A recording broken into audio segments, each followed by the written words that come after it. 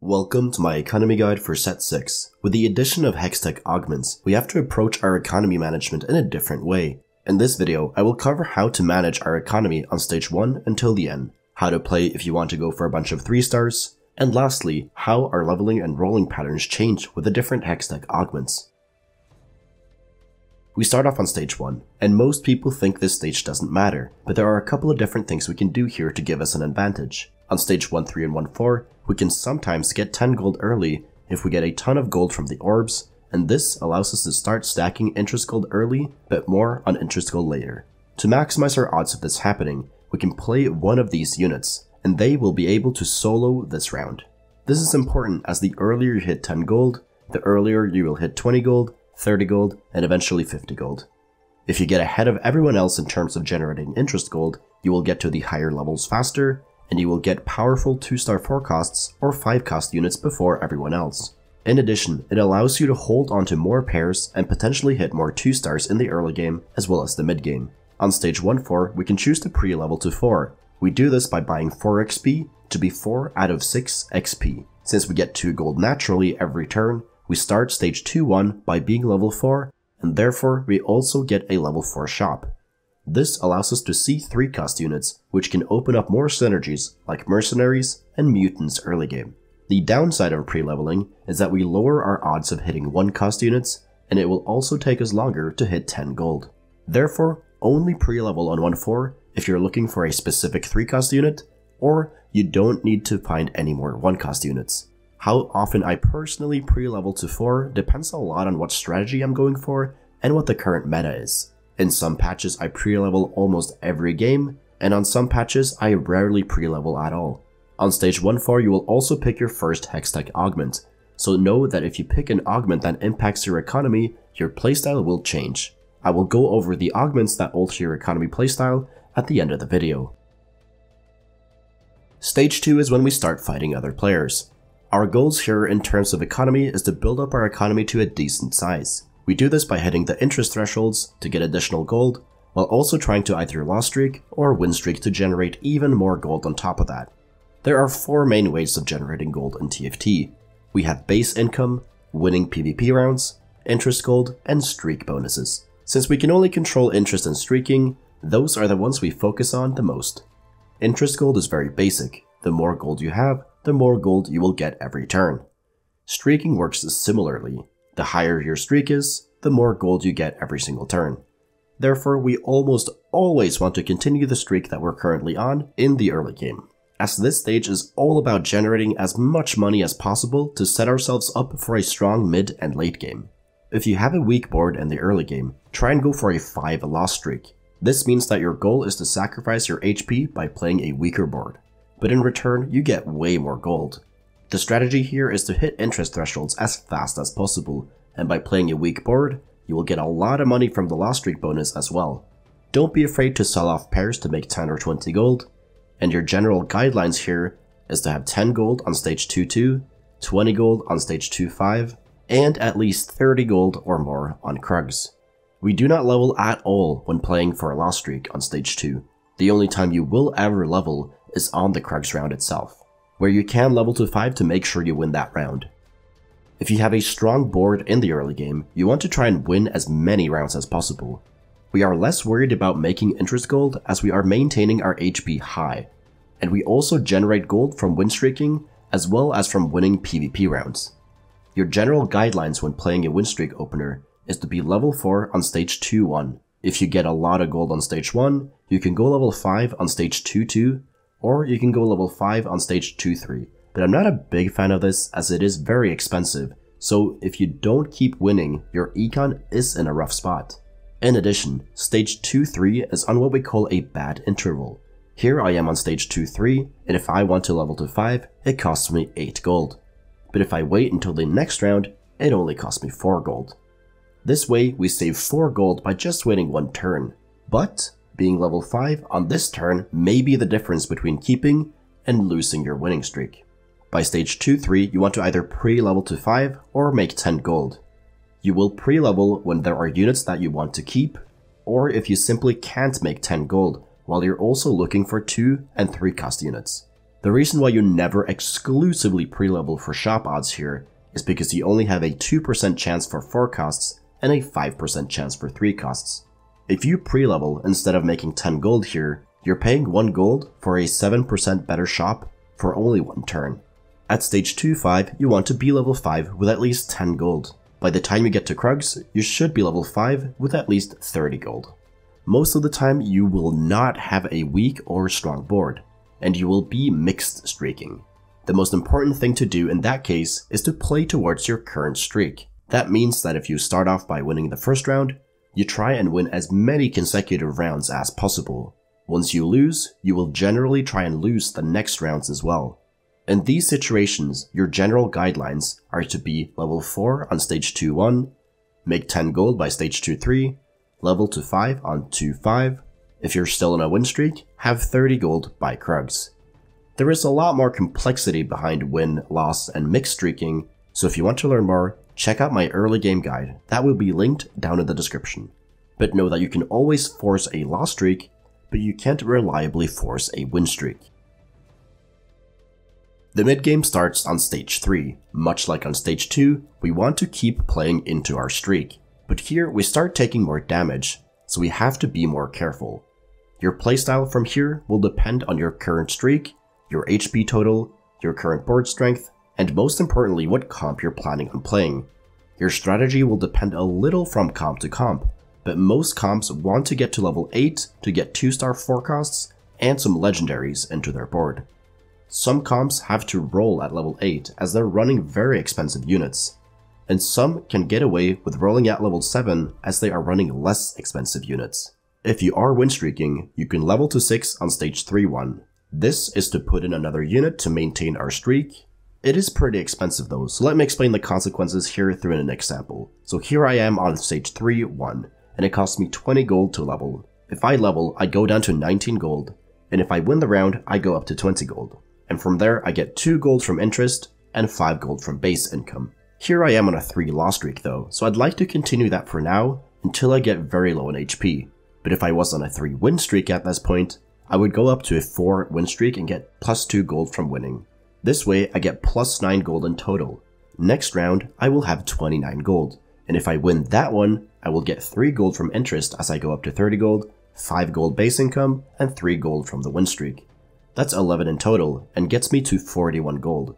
If I win round 3, I will get to 53 gold, and the lack of interest gold is now recovered. However, if I leveled on stage 3-1 and lost my streak, I would have to sell a unit to make interest, and I would only get 6 or 7 gold. Then 8 gold next turn, and 9 gold after that. In total, I'm missing out on around 10 gold in total if I level and lose, so you have to take the opportunity cost into account whenever you're considering leveling on 3-1. This is probably one of the harder things to understand about economy management, so don't beat yourself up if it doesn't make sense right now. But make sure that if you are leveling and dropping low on interest gold, then you need to make sure you're winning the next round to recover the lack of interest gold. On stage 3-2, it is very common to be level 6. The only times you don't level is if you're loss streaking and planning on rolling at level 7 instead, if you drop below 30 gold after leveling to 6, or if you have nothing good to add in and you don't want to roll here. I personally level to 6 in about 80% of my games. On stage 3-2, you can also roll at level 6. This is done in a couple of scenarios. If you're win streaking and you need to get a little stronger to maintain the streak, if you're loss streaking and now you want to power spike and start win streaking, you're sitting on multiple pairs, you're looking for multiple units that would spike your board, and how much you roll here depends on your total HP, how much gold you have, and how many pairs you're sitting on. Before you roll, you need what is called an ILP, which stands for Intention, Limit, and Potential Pivot. Your intention should be clear before you roll. What exact units are you looking for? And what is your reason for rolling in the first place? Is it to hit your pairs and make them 2 stars? Are you bleeding out and you need to power spike? Are you looking to complete a synergy? Or do you need direction towards a comp? It is crucial to plan ahead in TFT, so never press that D key before you have your intention clear. Your limit means how deep you are willing to roll. Gold is a limited resource in TFT, and the more gold we have, the easier it is to get more gold. In other words, if we roll too deep, we will fall behind in the lobby in terms of econ. To know your limit, you need to think back at your intention for rolling. Someone who is bleeding out and has a really weak board will need to roll through a lot more gold than someone who is just looking to hit a couple of pairs. Your potential pivots refers to other comps and carries you can play this game.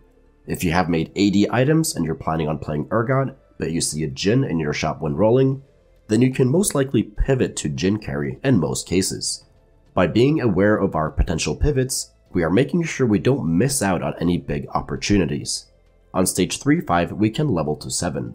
Much like on 3-2, only do this if you're staying above 30 gold after leveling. The reason for the 30 gold amount has again to do with opportunity cost, so if you drop from 50 to 30 gold, you only lose out on 2 gold, the next turn you will only lose out on 1 gold if you hit 40, and then you will get to 50 2 turns later. In total, you're only paying 3 gold to put in an extra unit, and also to see 2 level 7 shops instead of level 6 shops. But the only times you will have enough gold to level to 7 on stage 3-5 is if you have been heavy win streaking or loss streaking throughout the entire game, and much like on 3-2, you can decide to roll on stage 3-5. The times I roll here is if I've been loss streaking for the entire game, or I am win streaking and I need to hit a couple of pairs to maintain the win streak. As explained before, make sure to have an ILP before you roll at any point in the game. Once you get to stage 4, the late game starts. People start getting low on HP, and you will take even more damage here. On stage 4-1, you want to level to 7. And from here, it is all about figuring out whether you want to roll at level 7, or if you can go for a fast 8. This depends a lot on what comp you're playing, and the overall situation in the lobby. But here are some general guidelines. You want to roll down at level 7 if you're 70 to 60 HP or lower, your board is weak compared to the rest of the lobby, you're looking for a 3 cost or 4 cost carry, your team is not reliant on any legendaries, and if many other people are also rolling down here. Again, these are just general guidelines, so feel free to experiment and break these rules for different comps in different situations. But if you are a newer player, I recommend you follow these rules to a T until you get a better overall understanding of the game. As always, have your ILP before you roll. But you are looking to stabilize off of a 1-star 4-cost carry or a 2-star 3-cost carry in most cases. In addition, you will also want to 2-star the majority of your board, and or hit a big vertical synergy that your carry benefits from. In general, try not to roll below 20 gold here, as you need to make it to level 8 on stage 5 to keep up with the rest of the lobby. But in some cases, when you get unlucky and don't hit anything, you might just be stuck donkey rolling at level 7 for the rest of the game, meaning you roll down every single turn until you 2-star the important units. This is used as a strategy to avoid 8th places, which are more important than you think. You want to do a fast 8 in the cases when you are 70 plus HP, few people rolling down, your board is relatively strong, and you're high on gold, meaning more than 50 after leveling to 7. The goal from there is to be level 8 on stage 4-5 or 5-1, and then all in for your team comp there. You will generally stop rolling once you have 2-starred all non-legendary units. The hardest part about stage 4 is recognizing when you can fast 8 and when you have to roll at 7, so don't feel bad if you make the wrong call, but know that if you're in doubt, it's generally better to roll at level 7. At stage 5, everyone knows what comp they're playing, and the player damage starts to ramp up quite a bit here. Already on stage 5-1, a lot of players are all-inning for their comps, meaning they roll to 0 gold in order to hit everything. Therefore, we want to level to 8 on this stage if we have not already. Before we roll, we need an ILP. It will be different from comp to comp, but here is a general case. The intention when rolling on stage 5-1 is to roll until we hit all our core non-legendary units 2-starred. The limit is 0 gold, as everyone else is usually all-inning here, and we need to get as strong as possible, as fast as possible. From there, we can keep donkey rolling until we hit everything we need to hit. The potential pivots depend a lot, but in general, it is extremely hard to pivot this late into the game. It is possible, but very hard. So most of the time, you need to have a comp in mind before you roll down. Another option is to level, but not roll and go for a fast 9.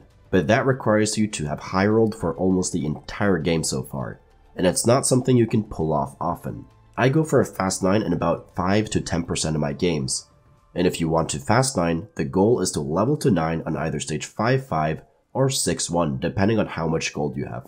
And in those scenarios, you're often rolling for a 2-star legendary as your main carry. Now, let's go over how the economy management differs when playing reroll comps that want to always 3-star their main carries. Your strategy depends on whether you are 3-starring 1-cost units, 2-cost units, or 3-star units. For 1-cost carries, we will hyper-roll a little at level 4, and then slow roll for the rest at level 5.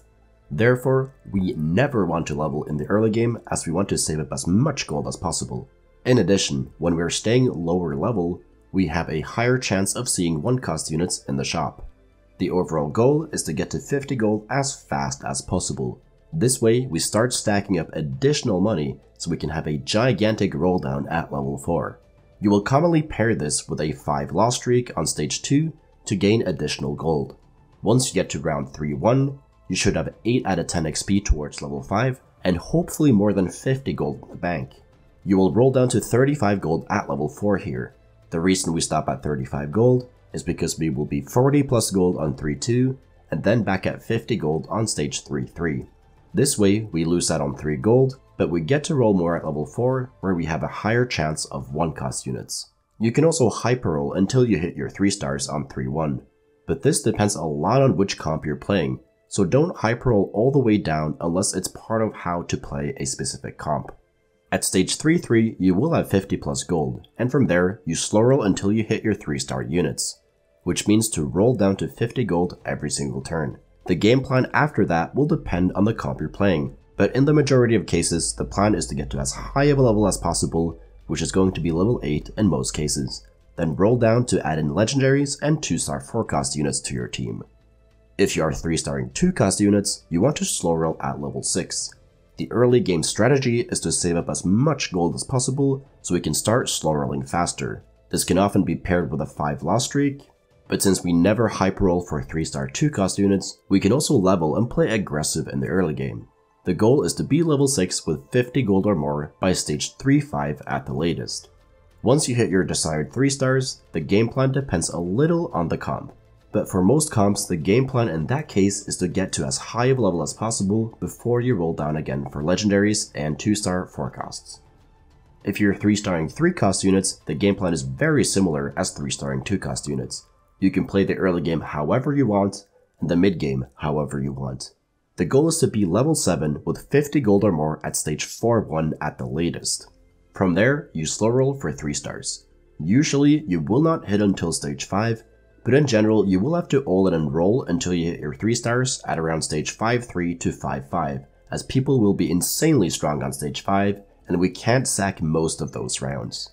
Once you hit the 3 stars, you will rarely be able to push to any higher of a level than level 8, and from there, you will usually add in a legendary to complement your comp, but again, the game plan after hitting 3 stars depends a lot on your comp.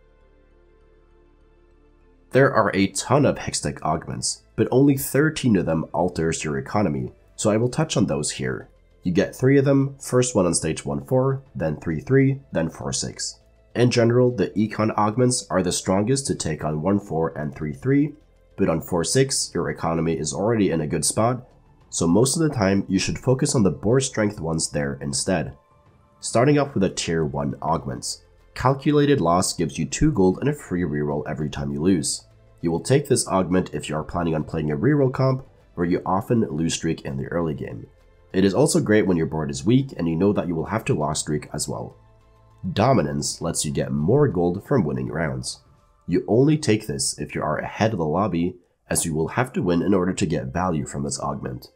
When taking this, you should also focus on frontline and focus on leveling more aggressively than usual, in addition to making more items.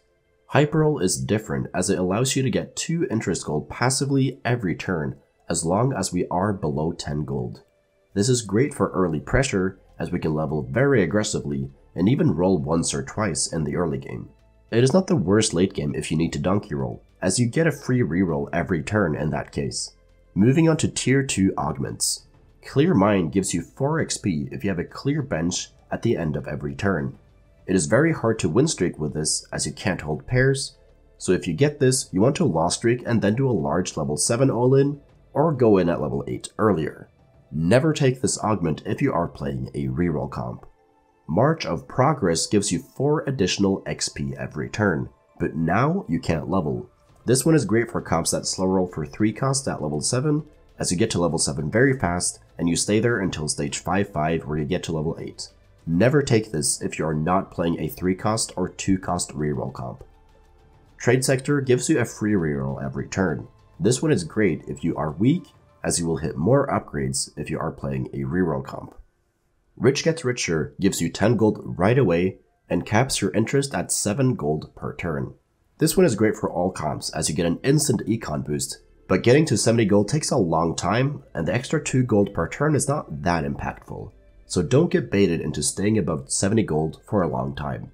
Metabolic Accelerator heals you for plus 2 HP every turn. This lets you lose streak longer, which lets you generate more gold, and it also gives you more time to slow roll for 3 stars. Moving on to tier 3 augments, we have high-end shopping, which gives you a shop that is 1 level higher. This is great for 4 cost and 5 cost carries, as you can roll for 2-star 4 costs at level 7 and 2-star 5 costs at level 8. This augment is terrible for reroll comps though. Golden Ticket gives you a 40% chance to get another reroll every time you see a new shop. This is great for reroll comps, and it's not bad for value comps. It sort of works like a better Trade Sector. Level Up gives you 3 additional XP every time you level, and it also lets you reach level 10. This one is terrible for reroll comps, but it's great for value comps. It is amazing early game and still okay late game if you're in a spot to push level 9 or level 10. Windfall gives you a flat amount of gold one time depending on what point in the game you're at. It is great early game to spike your economy, and it's okay late game if you need more gold to hit your 2 stars or 3 stars. Wise Spending gives you 2 XP every time you reroll. This one makes it so that you should never buy XP, and you should always reroll to level up. This gives you even more upgrades before you level up and lets you hit more units on the way there. It is an amazing augment in the early game, and still okay in the late game. If you want to learn more about all the other augments, check out my augment guide. It will be linked down in the description. Since we did go through a lot here, I will link a cheat sheet on my Discord server and the hashtag TFT resources to improve, so if you want access to that link is in the description. Thank you so much for watching. If you learned something, please leave a like and subscribe to the channel. Comment down below what video you want me to do next. And if you want to get better at TFT, join the Discord. We got over 3,000 other players there who are hungry to climb. And if you want to get coached by me, the information is over on the Discord server as well. So take care and see you in the next video.